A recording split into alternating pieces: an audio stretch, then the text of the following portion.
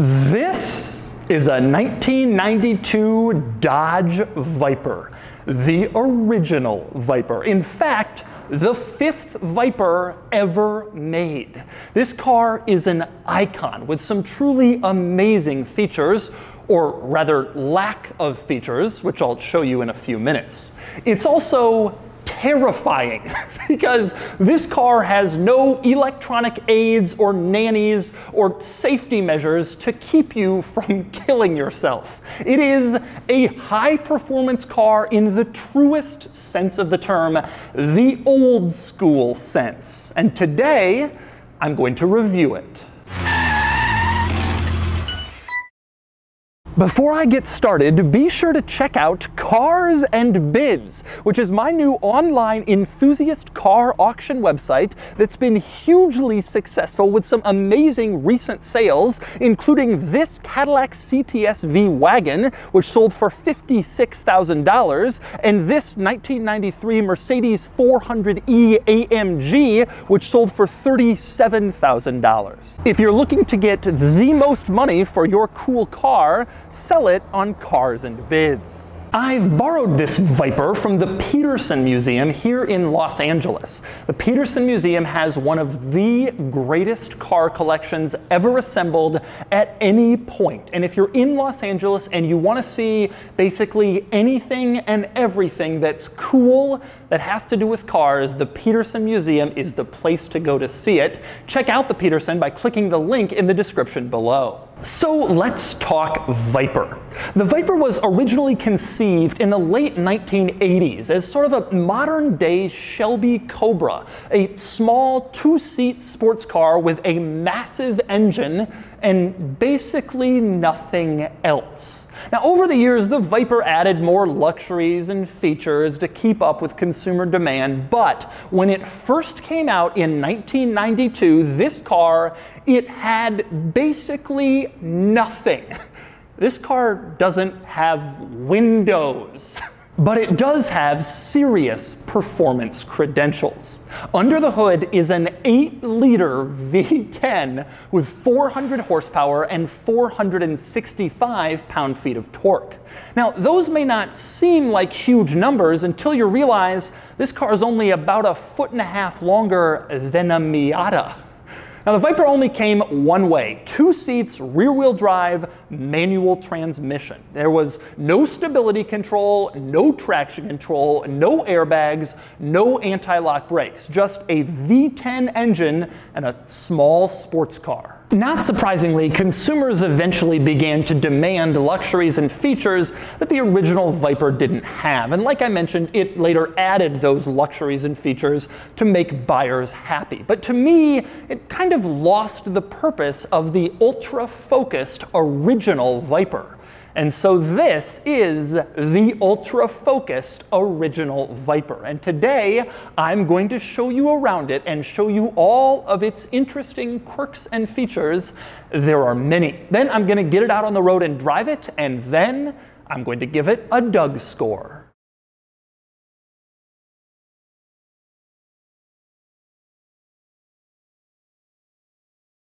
All right, I'm going to start the quirks and features of the Viper by discussing some of the features that it doesn't have.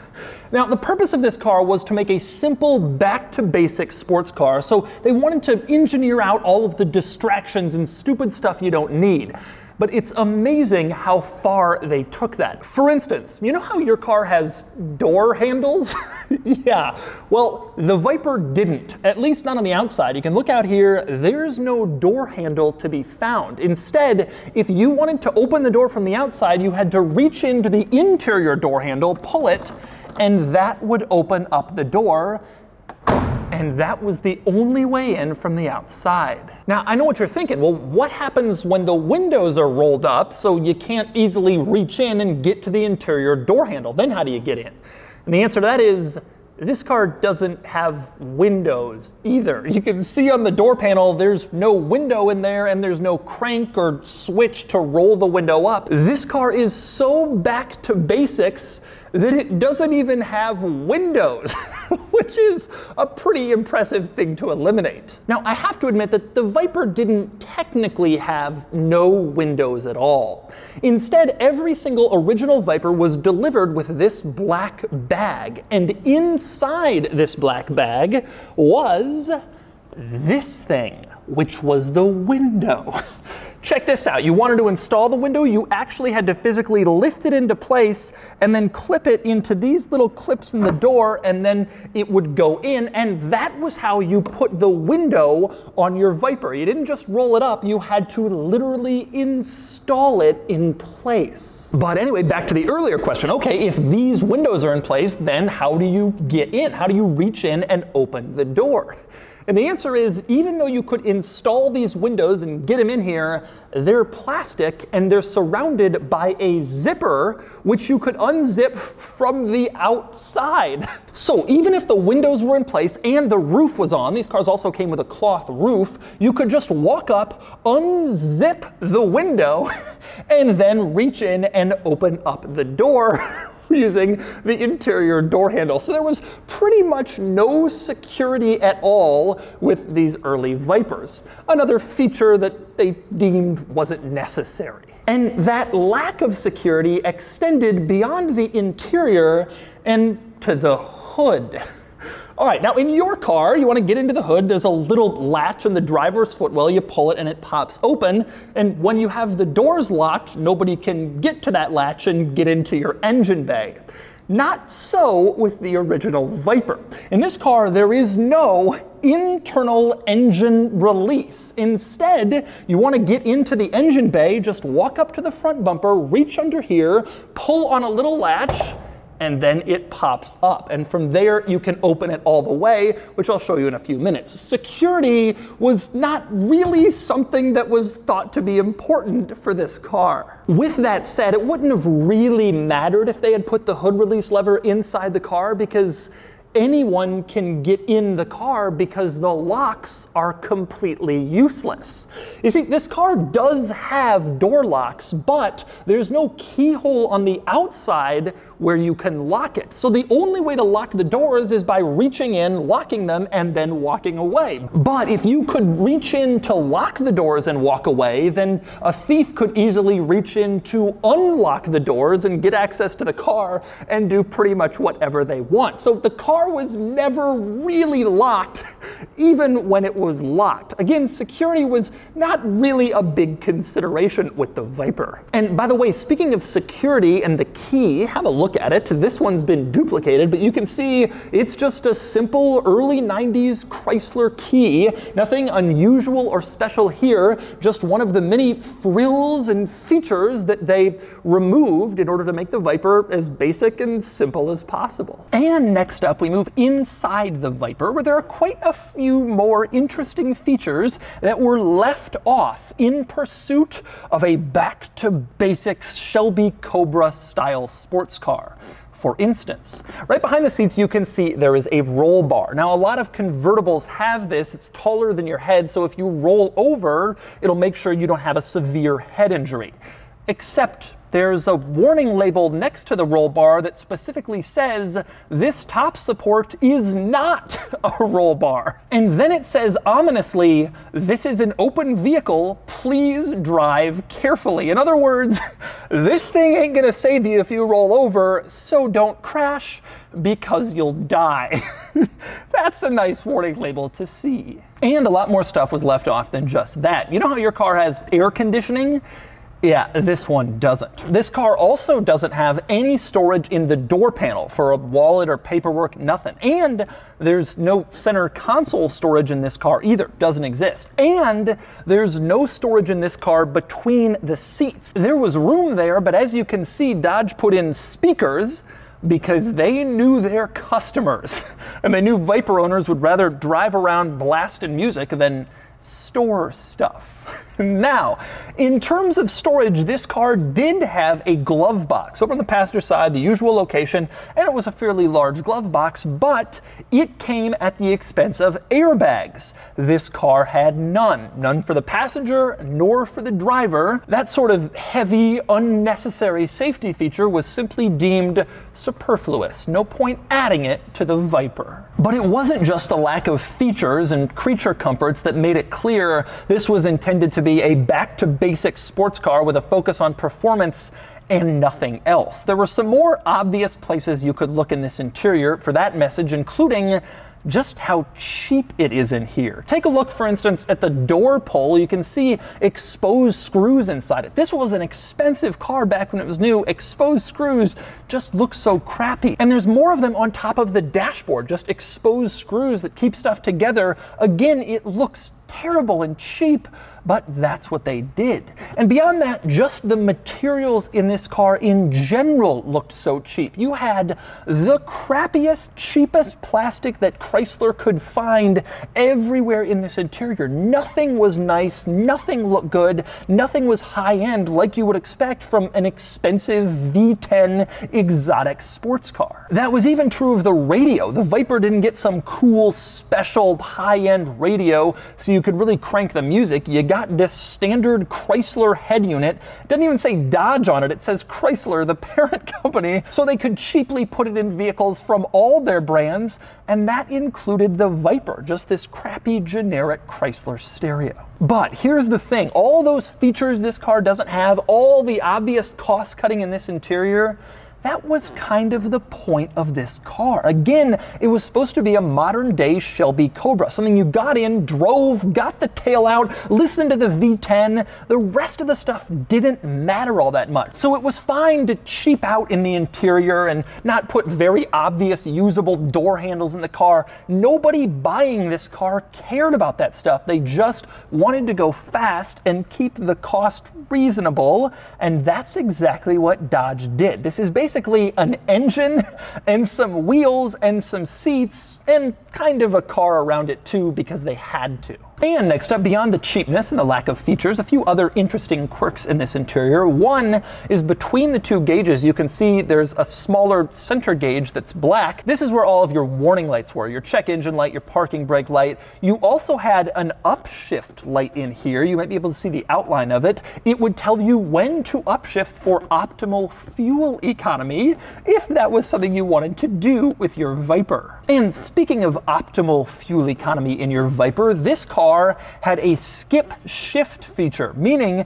that if you were going pretty slowly, not accelerating hard, and you were getting out of first, it would guide you to fourth gear in order to save gas and improve your fuel economy. So the Viper, with its 8-liter V10, would lock you out of second and put you into fourth in most normal driving circumstances in order to increase your gas mileage. Ridiculous. And next up, another interesting Viper interior quirk was getting the key out of the ignition. It wasn't as simple as just turning the car off and pulling the key out like in most modern cars. Instead, there's a little lever that you had to push down while you were pulling the key out in order to make sure you were absolutely certain you wanted to turn off the car and take out the key so you didn't accidentally do that while you were driving. I love that this car has no traction control, stability control, anti-lock brakes, airbags, but they do have a safety guard in place to make sure you don't accidentally pull out the key while you're on the interstate. That's a good one.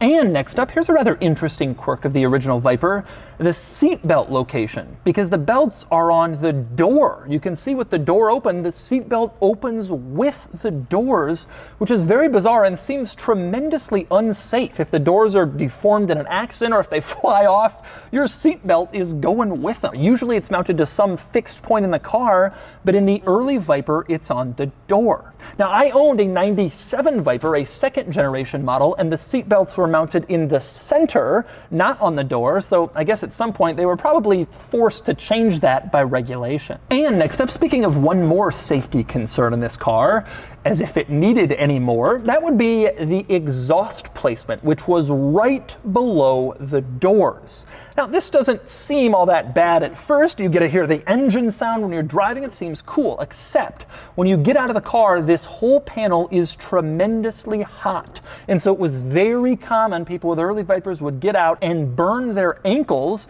because they accidentally touched the exhaust, which was sitting right there in an unusual location. Chrysler did put a giant warning label in the door sill reminding you not to do this, but obviously most people don't really look at that, and there were a lot of burns anyway. And next up, moving outside the original Viper, a couple of interesting points stand out from this angle. One is the fact that the exterior look with no door handles is pretty cool. I make fun of this car for having to reach in and open the doors, but you got to admit it looks clean and beautiful with no door handles. So to an extent, I'm glad that they did it this way. Another thing I really like from this angle is the wheels. I have always loved the 3-spoke wheels from the original Vipers. Now, a lot of Viper people think they look stupid or they're too small and they upgrade them or change them. But to me, this was the auto show car. These wheels in this color, this is how the Viper looks, in my opinion. And everyone since then has just been a variation on the original and iconic theme, which is this car with these wheels. Now, speaking of the wheels, I should mention that the tires are original to this car. This car has 30-year-old tires. And that's because it's been kept in very original shape generally because this is a special Viper. Like I mentioned, the 5th one built. And if you look at the VIN, you can see 0005. This is the 5th Viper off the assembly line for the 92 model year. And in fact, it's a little more special than that because this was technically a pre-production car. It was never offered to the public. Instead, it was used to introduce the Viper to dealerships. Dodge took this car all over North America and let dealers test drive it so they knew what the Viper was all about. And I gotta tell you, hundreds of car dealers driving a no traction control V10 new super exotic sports car were lucky that this vehicle survived at all. But it did. Viper number 5. And next we move on to the front of the Viper, where there are a few interesting quirks and features worth noting. One thing I have always loved is the badge on this car, which is of course a snake, a viper. But the cool thing is that the material of the badge actually looks like a snake's skin, which is a really neat touch, something you would only see if you look closely, but a nice piece of attention to detail. Next up, one other interesting item up here, you can see it very well from your angle, that is the grille. The Viper doesn't really have a grille in the traditional sense, but it has this very low one in the bumper, and you can see there's this crosshair design. That's because all Dodge models at the time had the crosshairs, and they were trying to tie the Viper into the rest of the product line, and that's why it looks like this in the front. Just so everybody knew this wasn't just a Viper, it was also a Dodge. And their thinking was maybe people would see this and think Dodge was cool, and then go out and buy a Ram or an Intrepid. And next up, I want to show you the engine, but first that requires opening the hood, which is no easy feat. This is one of the largest single panels on a production car, and you have to be pretty careful with it. So to open it up, like I showed you before, you first reach under here, there's a little hood latch, you pull it, and that gets the hood to this point. From here, there's another latch in the front. You have to carefully push the hood down, pull it around, and then the hood is in this position. But that's the easy part. Next, you have to come around to the back of the hood and pull it up, ideally in the middle to an extent to make sure it doesn't flex, and then it's up, and you can check out the engine in the Viper.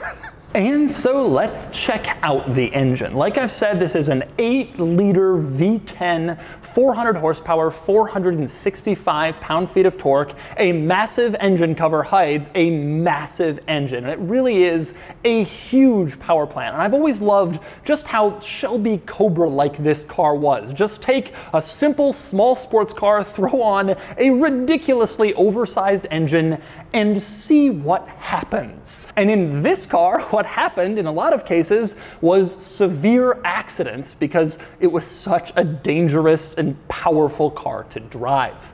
Now, speaking of the engine, I've also always loved that it's red. It just looks so performance-y and muscly, even underneath the engine cover. It is a really, really cool engine to see, and it's always a treat when you can lift up the giant hood in the Viper. And speaking of the giant hood in the Viper, it's time to close it. Closing it is easier than opening it, but you still have to be pretty careful. You just guide it down slowly, and it kind of finds its home. You get it into this position, then you come back around to the front and push it down, and it latches closed, and then the engine is again concealed in your Viper, ready for anyone to walk up and open it from the outside. And finally, we move on to the back of the Viper, and I want to talk about the trunk. To open it, you have to stick the key in, twist it, and then open it up. There is no trunk popper because, of course, why would there be? Now, the interesting thing about this trunk is when you open it, it doesn't stay open. It will actually close.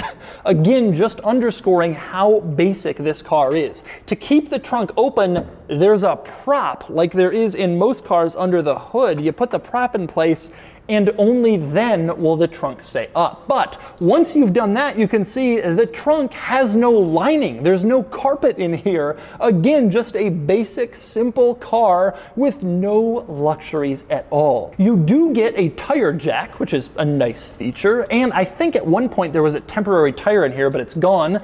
But either way, that's the trunk in the original Viper. Nothing nice at all. You just were lucky that you got a trunk in the first place, frankly. And finally, one last item worth noting back here, something I've always loved in the back of the Viper would be its badges. There was no room anywhere in the back to really put badges, so Dodge decided to put them on the bumper facing down. You can't really see them. And they painted them the same color as the car, which made them even more invisible. But it didn't really matter. You knew what you were looking at if you saw one of these on the road. The badges weren't really necessary. And so those are the quirks and features of the 1992 Dodge Viper, the 5th Viper ever made. Now it's time to get it out on the road and see how it drives. All right, driving the 92 Viper. No pressure here. This is just a museum car and the 5th Viper ever made.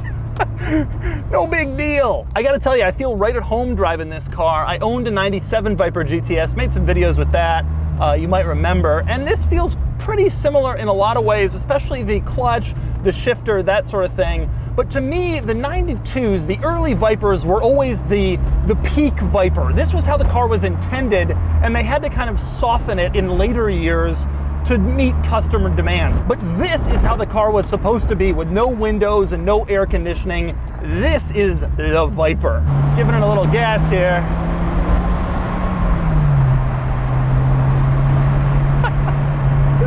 These are just cool.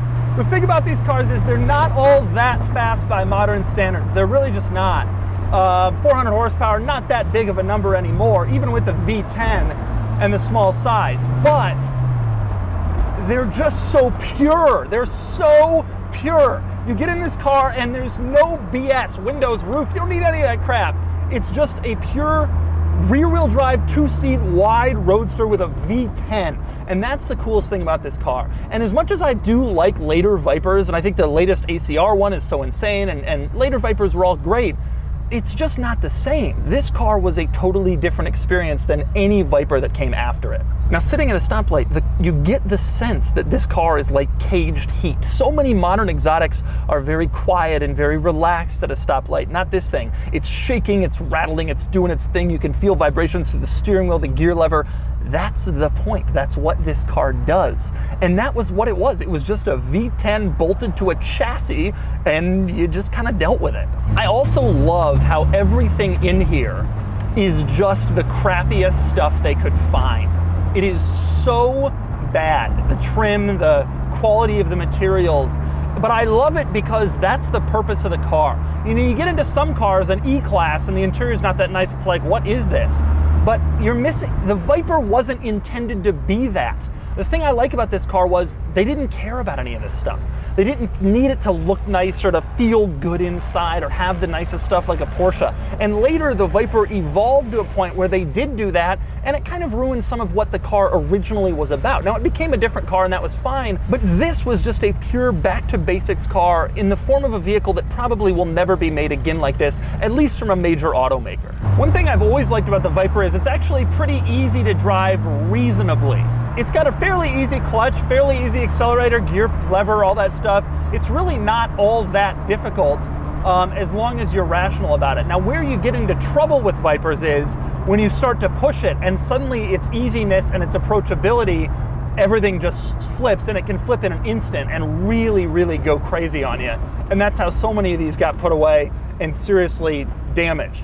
Ultimately, you have a 3,000-pound car with absolutely no traction control or stability control of any variety, with a V10 up front, and they weren't that expensive, so a lot of people got them and just kind of didn't really know what they were doing, had never driven a car like this before, and they crashed them and things did not go well. It is amazing that this car ever got green-lighted for production. Nothing like this would ever be manufactured in today's world. Giving it a little gas here. Woo! It hauls, and it hauls pretty well. It feels reasonably fast, but I think the real excitement is the sensation of speed you get because you're so low, so close to the road, and just kind of so not removed. You're such a part of the experience.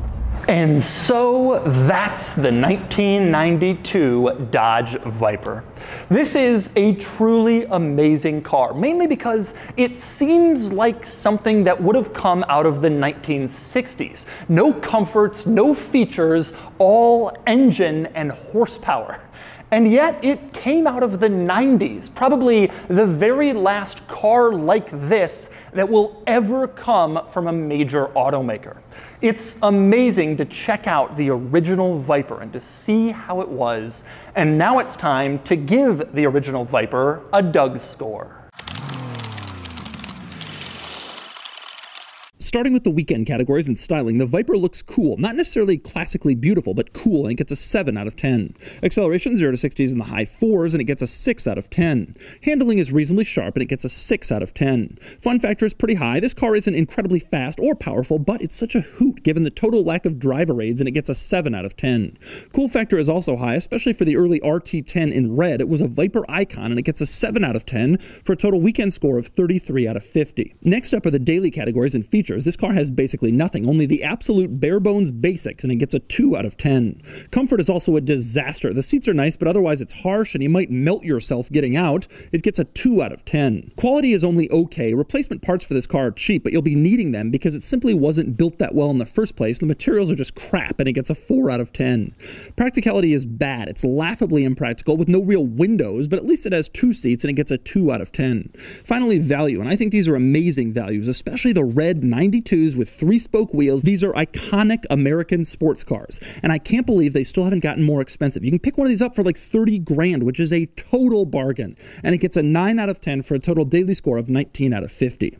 Added up in the DOUGSCORE is 52 out of 100, which places the Viper here against relevant sports cars from this era. It ties the 1997 Viper GTS, the blue and white car I owned. The GTS is a bit better in virtually every way, but the RT10 is a bit cooler and a bit better value since it's more of an icon. Overall, these older Vipers are fun, exotic cars you can buy cheap and service pretty cheap too, and I can't believe they're not even more popular with enthusiasts.